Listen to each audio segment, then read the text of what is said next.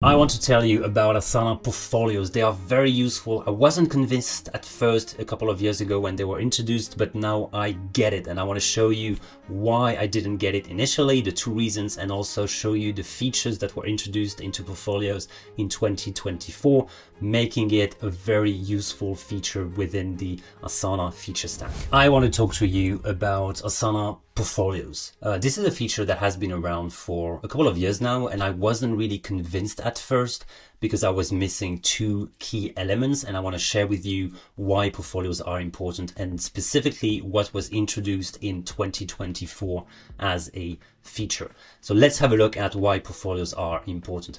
When they were first introduced, I was missing the point. I wasn't very convinced. The main reason was I did not really understand how portfolios fit into the bigger picture. The thing that I was missing was actually the pyramid of clarity. I don't know if you're familiar with the concept. It's a visual way of explaining how Asana is structured internally in terms of data model, how you can structure your work within Asana. And it's very interesting to see that portfolios fit perfectly into that picture. So what the pyramid is saying is that everything relies on tasks. That's the bottom. Those tasks are organized into projects, and those projects are placed into portfolios. And then those portfolios are connected to goals. And that was really a missing layer in that pyramid when we were missing portfolios and goals. And I know that people were finding workarounds and creating tasks representing projects, but that was a bit awkward and it doesn't really work. With portfolios, you can really have a clean way to see your project progress. And I'll show you in a second what a portfolio looks like if you don't know. The second thing I was missing is that if you just manage a couple of projects at once, then you don't really need that extra layer. But if you do manage, let's say 10, 15 different marketing campaigns at the same time, you need that extra layer of abstraction. You need to be able to consolidate information, and your leadership needs this as well. They can't go into projects and look at the details all day, every day. They need that abstraction layer. That's very important. And Asana is really built this way with different layers of information. Let's have a look at a portfolio. For example, this is a portfolio showing 4 different events being organized. It's a nice way to have an overview of what's happening, who's the owner of the projects, what are the statuses that were published by the project managers, what is the actual progress. Then we have different custom fields where you can define values or you can get values rolled up from within the projects. I'll come to this afterwards. I'm going to stop you right there to remind you that everything that I'm talking about is actually available on the Asana guide online as well as the forum. So make sure to check those resources out. That should be your go-to resources when it comes to Asana questions. And then in addition, you can of course hang out in our YouTube channel and see any of the content that we put out. Let's discuss 7 features that were introduced in 2024. The first one is about maintaining a clean Asana space. And this is that little button right there, Archive Portfolio. If you've been working with them for a long time, you couldn't archive them. So you had to rename them or you had to delete them, and you would be basically just losing data and then cluttering the space. It's not the case anymore. You can archive those portfolios, and then you can use this as a filtering option in the different dashboards and the different views. So that's very interesting. And it's a simple one that makes all the difference. The second feature I want to share with you is the ability to customize the notifications people get related to portfolios. So if you go into the members there at the top, you're going to see a list of portfolio members. And if you go into manage notifications, you're going to see that you can decide notifications people get just like you would within a project. So you can get status updates if you publish status updates at the portfolio level. If you use messages at the portfolio level, you can also decide to receive them or not. But most importantly, you can be informed when work is added to the portfolio, meaning either a project or another portfolio nested within. So that would be interesting. And I think in most cases, you might want to disable that specific button. But in specific cases, you do want to know when people add things to your portfolio. So that's a nice one as well. The third feature, which is exactly on that screen, is also the ability to decide on the permissions for the members. You can be a portfolio admin, meaning you can do anything. You can be an editor, meaning you can add and remove projects from the portfolio, or you could be a viewer only and you can only see what's happening. And it's really great to see Asana giving you more options on how to control what people can do and the type of permissions that they have. It's a small one, but it's very interesting. Let's look at a very big one: rules within portfolios. You already know that within projects you have automations. You can automate things with triggers and conditions and actions.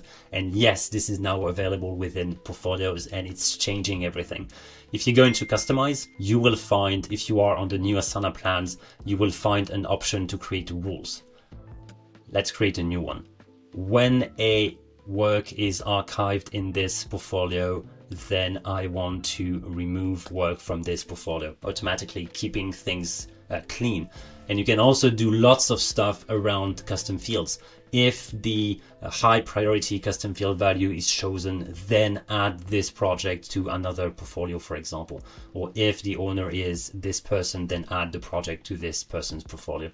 There's lots of ways to use this feature, and it's a great way to keep everything clean and maintained and really have many different portfolios giving you many different angles to look at the data set that you have. I'm very excited about this one. Another one that's great is the ability to define how the view is being organized. So for example, if I go into this specific portfolio, actually this one, it's a list of clients. So one project per client. And then you have the ability to decide on the grouping, the different sections if you must. In that case, the group is the owner. But let's say I want to group by tier, and then I want to group by owner. And that makes things very interesting if you want to run a meeting and if you want to talk only about tier 1 clients, and then you want to go around the room and each person introduces their own clients. That would be a great way. And you can combine this with the different filters. So for example, if you look at the tier, we could look at only tier 1 client, and then you would have different groups for the different owners. That makes things very easy, especially since portfolios can now have way more projects in them. If you have hundreds and hundreds of projects, you do need the right group and filter and sort to be able to work properly. So very excited about this one. I've used this one already and it's very handy. Another thing that's amazing is the ability to have what we call a roll-up. So basically, if you look at this portfolio, you can see that you have custom fields. For example, this one is the initial budget that was decided for this specific project. It's a static field. You define whatever value you want. You go in and you change the value. But there's also this, which is very interesting. It's the roll-up feature. You can't change the value because that value actually comes from the sum of the tasks within the project. So just to show you, it's actually a regular formula field. It used to be a specific type of field, but now it's a formula field. And if you go into the advanced formula mode, you will find the function called rollup. So rolling up the values from below, and then you choose the field you want to roll up against. In that case, the budget. So if you go into one of those projects, you're going to see there is a budget column, which is right there. You can write down how much something costs, and then those values roll up into the portfolio. So basically giving you how much you spent, and then using formulas again in portfolio, you can see the leftover from the initial budget and the used budget. That works as well with time spent, estimated time, and any other metric that you decide. That's very powerful. That makes really things interesting.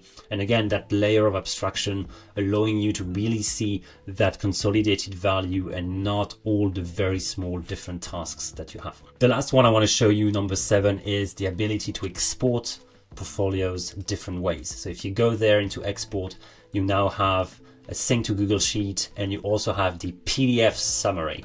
And I have one right there.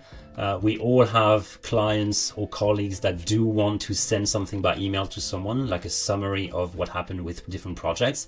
that's exactly what you need. So you have different options to customize. You can decide on what's being displayed. You can also write some notes yourself. You have your company logo in the corner. So that really makes it easy to collaborate with people that can't be in Asana or just don't want to be in Asana just yet. So very exciting to see Asana going this way, which is allowing PDF exports. For a long time, it wasn't available. My guess was that they really wanted people to come into Asana to look at the data, but I can see that probably many clients asked for the ability to share things in PDF, and it's working. The feature's there, and it's not perfect. Obviously, you might want to customize even more, but I hope it's coming and they will allow you to customize this view a little bit more. Those were my 7 features. I just want to share one last feature, is this, and that makes all the difference. We used to have a single view where we would only see portfolios we were a member of or portfolios we liked. And that made things a bit awkward, because if your colleague creates a portfolio, doesn't invite you, but the portfolio is public, you couldn't really see it. You had to go through the search. And again, that's very awkward.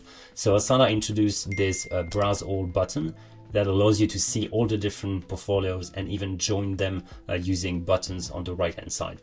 So much better for portfolio visibility. And again, it's a nice addition to this already awesome layer. Thanks for watching. My name is Bastian. I'm the co-founder of a company called i.DO. We are an Asana solutions partner, meaning we can help you deploy Asana successfully. We've done that for many years. We have a big team in Europe and in the US, and we helped a couple of 100 companies deploy Asana successfully through trainings and workshops and audits.